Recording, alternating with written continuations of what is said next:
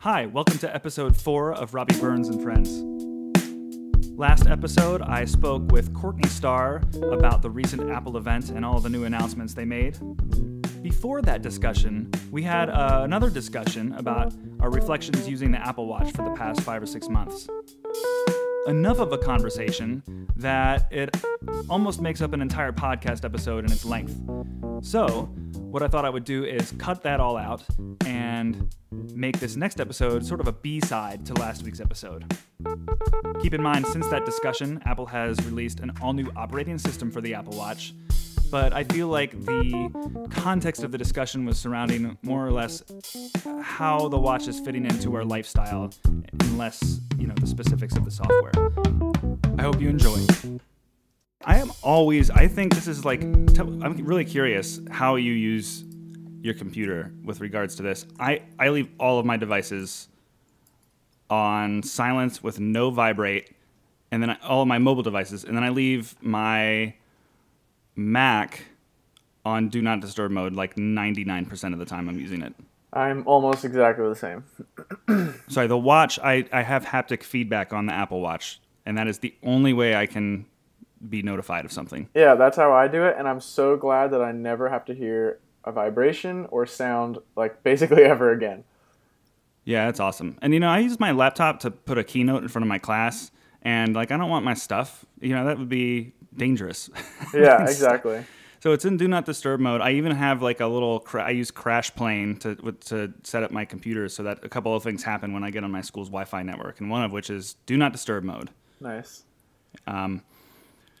Yeah, it's great. It's great not being disturbed. I would agree. Yeah, I actually have pretty strong feelings about the default settings of the Apple Watch.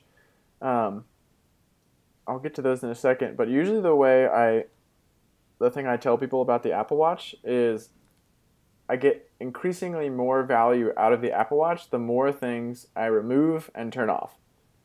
So that the only things that I have on there and the only things I get notified about are things that I can essentially act on or that are completely valuable. So I don't have any apps on my Apple Watch, and the only notifications I get are text messages, calendar alerts, and then I love the fitness stuff, but the only thing I want to know about fitness is stand alerts and if I have beaten some sort of goal. So I've met my move goal 100 times. I don't want to know that I met my move goal for today and my stand goal for today and my exercise goal for today. The only thing I want is the stand goal for everyday notifications. I leave that one on too, but I always meet the stand goal. Really? See, I actually think that one is a little bit harder for me. Well, you sit in front of a computer all day. Teaching is the most mobile job I can imagine. Yeah, it's definitely not. Our office is people get up and move around and do stuff a lot, but there are still times when the stand goal will actually help me get up. Or there'll be times when, at the end of the day, I have perfectly met the stand goal. If I miss 1 hour, I wouldn't have met it at that point. Yeah, the only day I've not met the stand goal since I bought the watch is the 2 days we were driving to Georgia last weekend. Oh, wow. It's pretty easy. In fact, I usually surpass the 12-hour stand goal that I think is default on the watch. Yeah. It's kind of crazy. I'll tell you, living in New York, you get some pretty crazy days, and it's really fun to see how many steps you do. Because you walk everywhere in New York. So we'll have days, I think my highest one so far is 25,000 steps. And that was just a day with family, just walking around and then going on a run and walking our dog, and it's kind of crazy to see that. I think I've only ever had a number that high when I was at Disney World. Nice. Walking around for over 12 hours. Yeah. But I do hit 10,000 almost every day just from teaching. Yeah. I still hit that too, just from mostly running and walking our dog. Yeah, it's that green circle, that activity one that requires some extra motivation for me. See the only one I have a hard time really hitting every day is the move goal. Huh.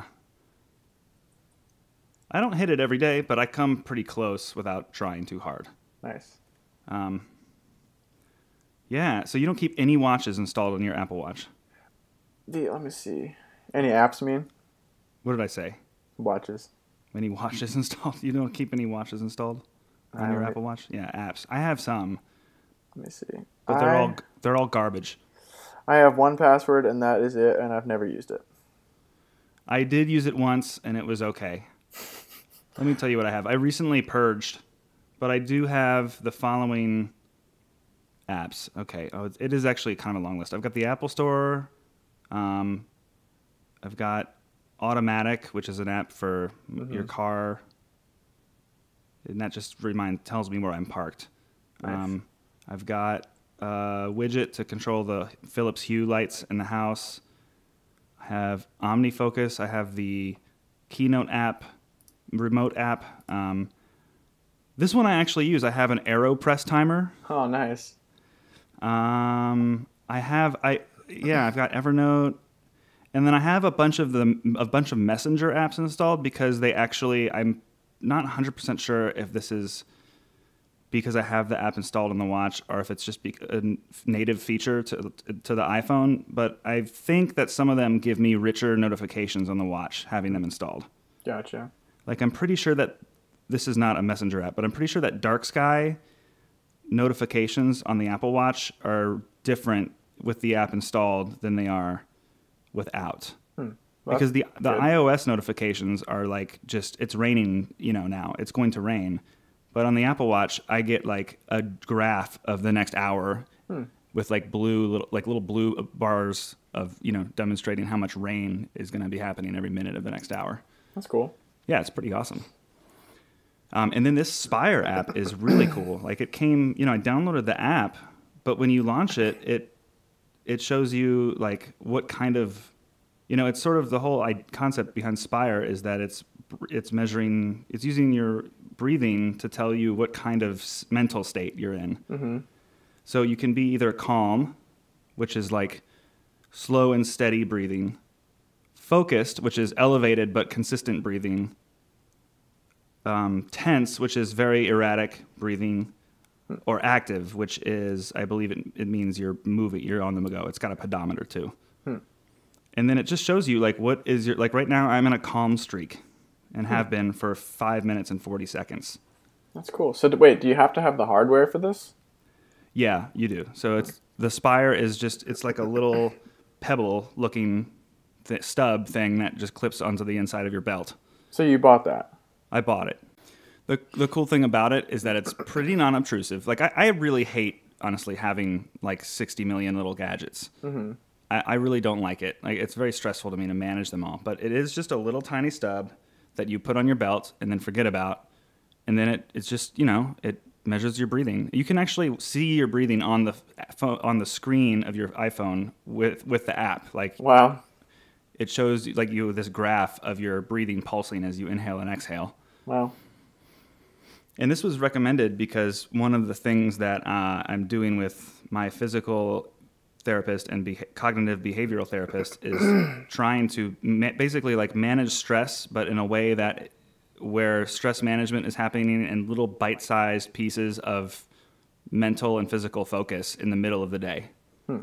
Like in other words, it's non-negotiable to like wait until the end of the day and find a couple minutes of calm to focus. Like it has to be in the middle of the day. And that is honestly really difficult to do, like to find 10 minutes to like sit in silence or like practice slow breathing or do like a stretch or a muscle exercise. Like that, it's really, easy to forget. But Spire is like measuring your type of mental state. And if your breathing becomes erratic, it can like push a notification to your Apple Watch that says you need to take 10 seconds and take like deep breaths. That's cool. Yeah, so it's kind of like a little coach. Very cool. So yeah, to me that's a cool Apple Watch app. I mean, I think I'll probably use them a little bit more once this new watch OS, when watch OS 2 comes out, because my hope is that they're gonna load way faster. Yeah, that's what everybody's hoping. So you probably, this is a good way to, I guess, talk a little bit of Apple stuff. So at the Apple event this past week, they talked a little bit about the watch. With watch OS 2, I'm curious, Do you know that if someone has developed an app for the existing watch kit, how difficult is it for them to update that watch so that it runs natively for watchOS 2? Like, is there a way to take, like, if they're using the standard APIs that Apple has made available, is it a lot of steps to rework your app so that it can run natively on the watch, or is it like starting over? No, it's definitely not like starting over. So I think most people will do that. So I can expect that a lot of the apps I've tried on the Apple Watch, that number one, developers are likely to have them up to date with the new native SDK early on, and then two, that they're probably going to look and feel the same. They're just going to run faster. Correct. Okay, that was my hope. Mm-hmm. Well, and then there's stuff that, you know, I'm really just as much excited about the apps being able to take control over things like the digital crown and like the haptic feedback, and you know I don't leave the sound on, but the sound, you know, like to me when I think about what are the killer watch apps, like what is an app that is designed for a watch, or that would be perfect on a watch more than it would be on a phone or a tablet. Mm-hmm. And to me, a metronome is a great example. Yeah, I know you've been kind of begging for that for a while. And so there are some that exist, but they're just like controllers for the phone app counterparts. Like I've got one called Metronome Pro on my iPhone, and the Apple Watch app loads really slow, which kind of defeats the purpose of having it on the watch. And then you can only hit play and pause, and then it just basically starts beeping from your phone, like click, click, click, click. And that's kind of not what I was going for. Yeah. To me, first of all, it would be amazing to be able to scroll up and down on the crown to change the tempo. That would be nice. And then if I could just get a silent metronome that uses the haptic feedback. So basically, like speed, haptic feedback without sound, and then like digital crown to control input. Like that is to me the perfect, like there's not a better product that a metronome app could be designed for. That would be very cool. Now, so as you know, when you're playing a percussion instrument, though, do you think you would be able to feel the haptic feedback? No, I would use it to like just for reference more so. Like I wouldn't leave it on and then play to it. I would just use it to like get a tempo in my head. Like I'm actually seeing myself using this, you know, in class just to get quick references, but mostly like when I'm conducting, and I'm, you know, it's really common, you know, to get some nerves when you're performing, and when I'm about to conduct my students, you know, I want to have the most consistent and controlled tempo because they're already nervous when they're performing live, and you know, they're going to be wanting to rush things. So I want to make sure that my tempo is really solid, and there's, you know, it's really tacky to have a little clicking metronome on stage. So with you know, with Apple Watch, I can imagine myself just discreetly tapping a couple of buttons and just feeling a couple of measures of a steady pulse, and then hitting the pause button and then beginning the piece. That would be amazing. That seems kind of like the perfect glance too. You know, like really quickly just swipe up a glance and then start something would be really cool. Yeah, it's too bad that the glances are not able to do anything other than launch the app. But it seems like maybe the metronome app would, you know, you could program it to start simply by starting the app. You know what I mean? So it's like you could just swipe up, tap the glance, and then just by opening the app, it begins. Yeah, that's true. And I wonder if they're going to open that up because obviously, you know, one of the glances that I use most often is the music glance, and that one's obviously actionable. So that would be ideal, is if you could have something almost like a podcast thing where you could like speed up or slow down and start and stop. Yeah, that's gotta be coming down the road. Yeah, I would imagine. What glances do you have on your watch? Very few. Let's see here. Starting, should I start on the right or the left? Oh. Right being most important. Oh, really? Mine are left most important. Ooh, interesting. Well, I'll start on the left just because. So left, I have the settings, which I don't even necessarily know why I have that. I keep it on there for the rare chance that I would use that little find my iPhone dingy thing. Yeah, that's great. Then I have the heart rate, which I don't use a ton, but I typically use it to demo the watch. So I keep the heart rate one there, and there's actually no other way to get your heart rate on there unless you start a workout. So I like to keep that one there. And actually it did come in handy. The other day I had a really weird experience where I just got like super lightheaded all of a sudden, and I was able to check my heart rate like immediately, which was actually really cool. So I have heart rate, then I have battery, then I have music, then I have calendar, and that's it. So I took off battery because I was never running out of battery. Yeah.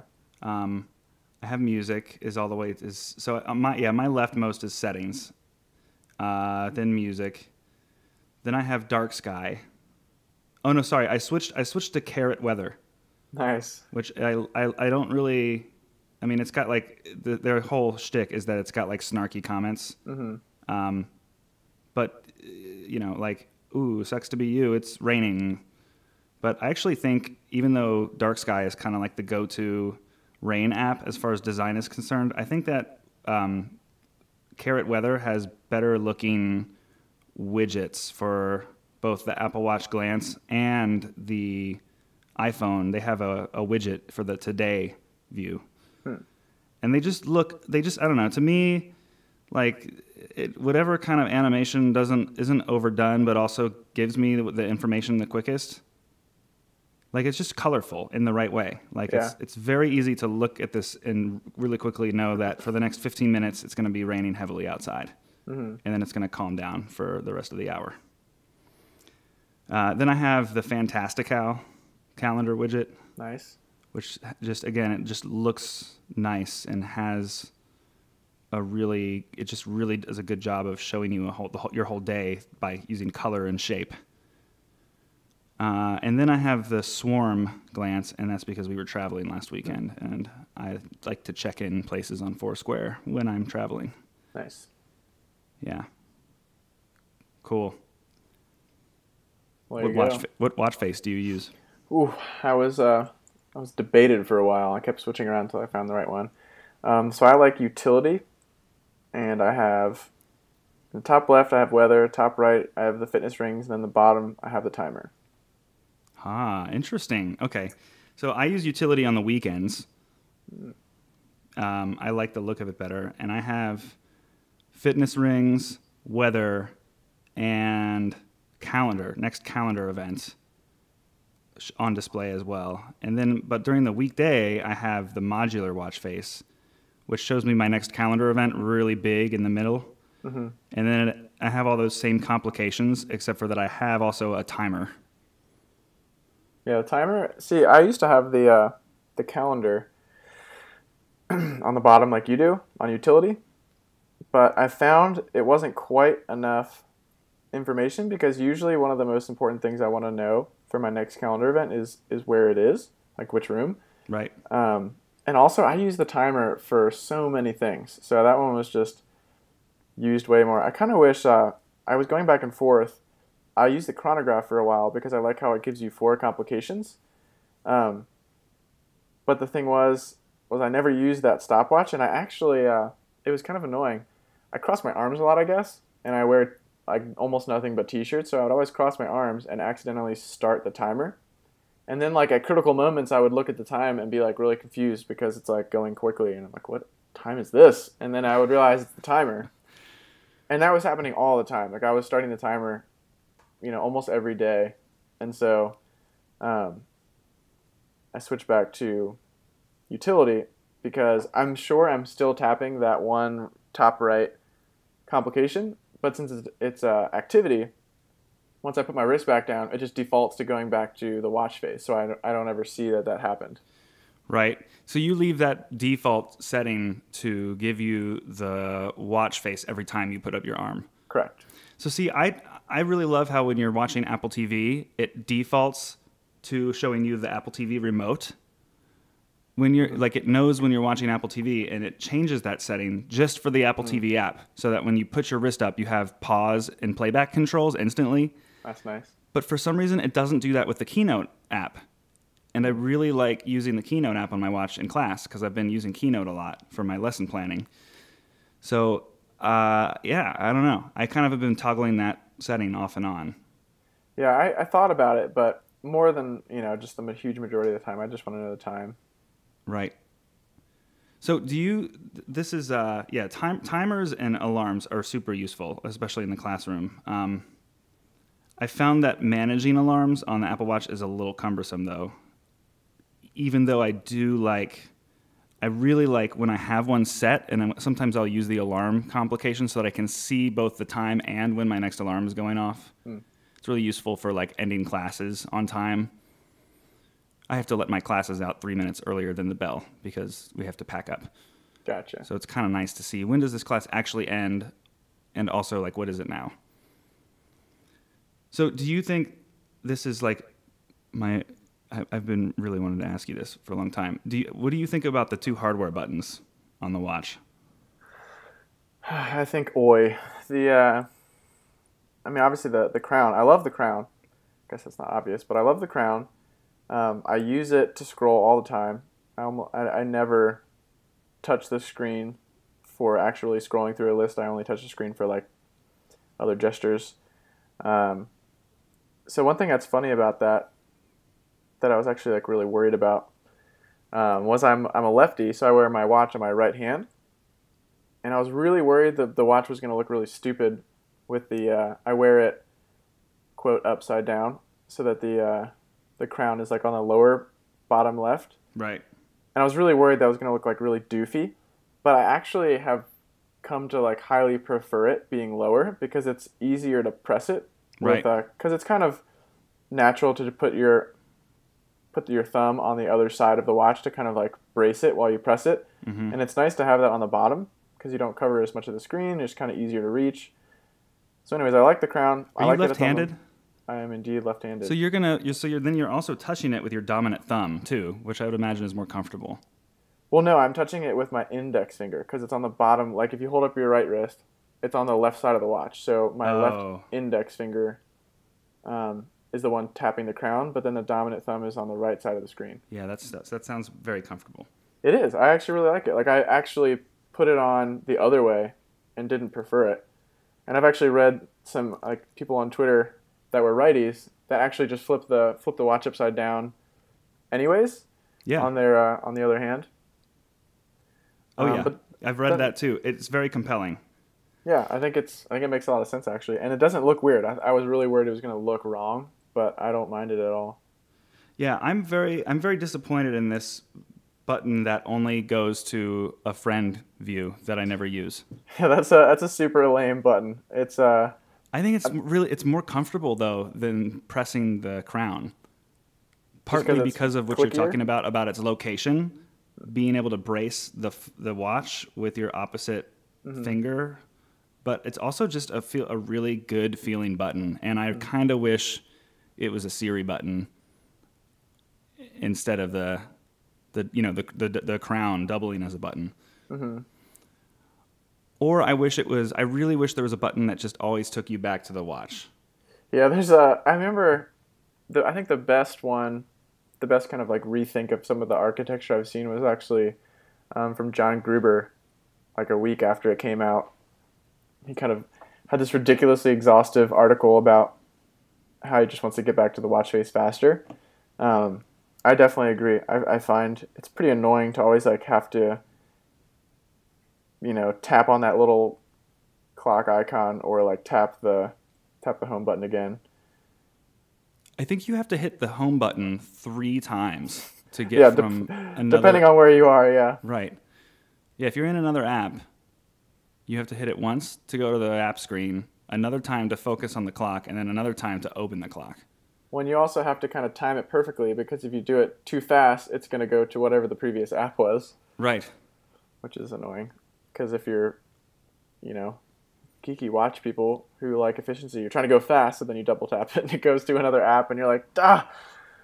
Right. Do you think this would be cumbersome? I actually kind of am ready already for there to be a multitask kind of screen on the watch. Like, I wish that double-clicking the crown, instead of just being able to swap back and forth between the two most recently used apps, I kind of just wish I could like swipe through to whatever app like my fourth most recently used app. Mm-hmm. I'm ready. I don't think it would be too cumbersome either. I do find that desire sometimes, but I guess because I don't use that many apps to begin with, I don't typically have the desire to like go back to something because I haven't used anything. Yeah. The other, as far as you asked about the buttons, the friends button, I don't mind that it goes to the friends when I'm just like putzing around, because I do use it a lot. Maybe not a lot, but I use it to like dictate messages.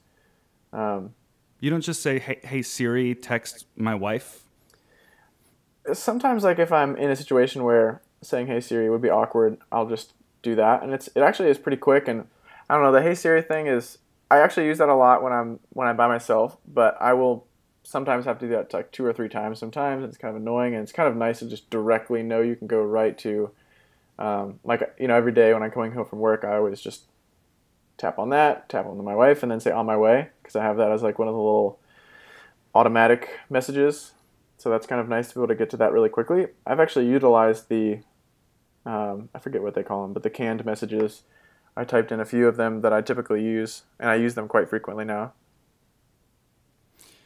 Yeah, I use that a little bit. I find that I say yeah exclamation point more often than yes or sure. Yeah, I say like sounds good. That's like the way I talk. Yeah. Yeah, I find myself using Siri to just tell it who I want to text, because if I'm going to talk to my watch in public or not, I might as well add the hey, dictate this to this person. Mm-hmm. I'm already going to have to dictate the content of the message to them, so I might as well say the whole thing. But then I also, with regards to like Hey Siri working, it's like 50% for me, which is really frustrating because it's awesome when it works. Like I was washing dishes this morning, and I just sort of turned my wrist a little bit and said, "Hey," I was trying to call AT&T to ask them a question about our service, and I just said, "Hey Siri, where's the nearest AT&T?" And then I'm washing the dishes, and then it pulls up a map with the nearest AT&T, and then I just, then the number was on the screen, and then I said, I don't think I said it. I think I just like tapped with my nose the call button, and I was wearing earbuds, and then I just started calling them. Nice. That's amazing. Yeah, it was great. Yeah, that's really cool. So do you want to talk about this Apple event? Oh, nice. I do, but I want to say one more thing about that side button. Yes. I really wish the side button functionality would change based on what I'm doing. Oh. So like the thing that it absolutely needs to be, like if it's not this in a future generation, I'm confused, is it needs to be a start and stop for a workout. Oh my gosh, yes. Because I'm running, I'm sweating, my hands are wet, I have my dog, I have her leash, which is always difficult to tap something on screen because she'll pull my hand and like mess up the gesture, and I'm stopping at a stoplight, so I want to stop it for maybe 10 seconds and start it again, and doing the force touch and like the resume is very annoying. And one thing I've noticed, this is actually kind of crazy to me, but if you're in a workout and you force touch to that screen where you get end workout and resume, and you accidentally hit end workout, there is no way to say, I didn't mean to do that. Huh. It's either save or discard the workout. There's no way to just say, whoops, never mind. So I want to be able to do that without looking. You know what I mean? I just want to like hit a hardware button, watch the light, and then hit it again and start running. Yeah, that's frustrating. I also have to say, too, that even when you do intend it to be done, the fact that it makes you hit an extra button really bothers me. Like, of course I meant to save it. I'm not going to discard that. Like, you know what this is. I'm only working out because I get points. Yeah, it is a little weird, the discard thing. I've only used discard like 2 times when I was demoing the workout app to somebody, and then I thought to myself, what would the harm be in recording that data? It would just be like a nothing workout. Like, does that matter? You know what I mean? Yeah. I think the idea of the button, one of the 2 buttons changing is great. And I have to say, like, this is one of those few things, I had the Pebble smartwatch before the Apple, and it's all hardware buttons, and it's really ugly looking, and it's having a non-touch display is a very inflexible kind of way to operate it. But let me tell you, man, like when my music is playing, I can find that pause play button without even moving my arm an inch closer to my face. I just reach over it with my other hand and fiddle around and then touch it. Yeah, and having like at least one kind of feature in each app that can be operated by a touch, like a physical button, would be very cool. Mm-hmm. Or go ahead. Yeah. I was just gonna say, like, even if if in some cases it was just a back button. Like it's crazy to me that I understand that like iOS for the back button is not a necessary thing in phone world. You just pretty much every app, upper left corner of the display has a back button. But on a watch, like, it's ridiculous how small that little upper left corner button is to go back. Yeah, it's pretty itty. Yeah, another thing I thought about too was it would be interesting to see now how you double tap the I don't know what the buttons are called. There's the crown, and then what is it called? The side button? I don't know what the button is called. Me neither. I always get it confused. So I'll just call it the side button, the one that's not the crown. So you double tap that to make Apple Pay come up. I kind of wish it was the same thing. Like I double tap the crown to make the friends come up, and then the side button is just something else. Yeah.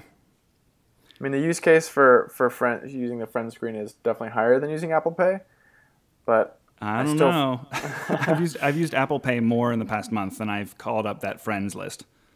Interesting. Yeah, maybe they're right. Maybe people are using it, and I'm just crazy. I use it sometimes, but yeah, just the biggest thing I wish is it just adapted to what you were doing. Because if I'm on a workout, I'm not texting somebody. You know what I mean? Like I might not even have my phone. So why am I seeing a friend screen? I literally cannot do anything with the friend screen. So it shouldn't be that button. Yep. Yeah, I'm curious where it goes. They've got to know that this is not the final. I don't know. It's really like the iPhone. When you look at the first iPhone and how the software worked, it's amazing how many things they got right the first time. So few of the core metaphors it uses for how to get around it have remained the same. It's kind of like, I don't think the watch is going to be the same way. Like, I think the buttons and the operating system are going to be navigated differently even in the next 2 years. Like, it's going to be very different how we operate the watch. Yeah, I think some of the things will definitely remain, but I hope some of the things change. I've seen some weird recommendations too. Like, I think a lot of everyone seems to have ideas about what the home screen could look like with the app icons. I've seen some really weird ideas. I kind of actually like the little bubble view.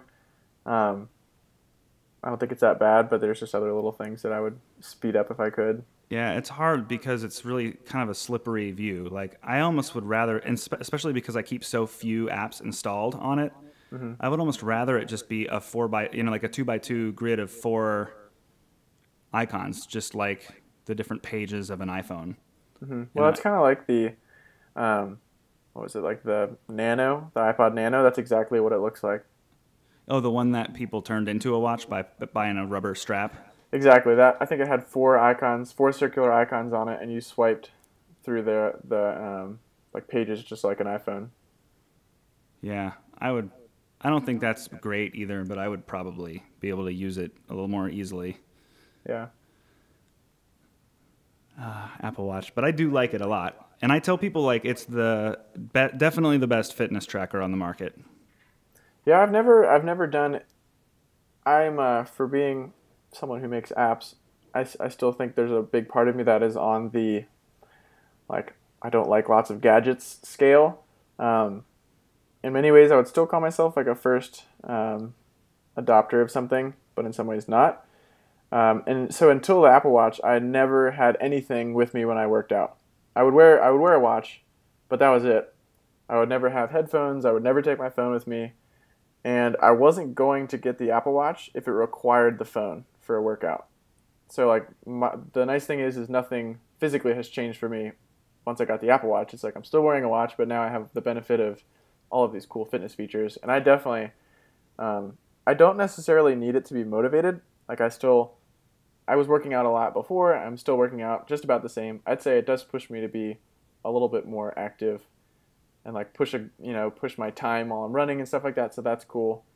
But I would say it's definitely been a neat thing because I've never seen my pace. Or I've never seen, exact distances. So it's kind of enlightening to get information about stuff that I've been doing for so long. Yeah, it's cool. It's very cool.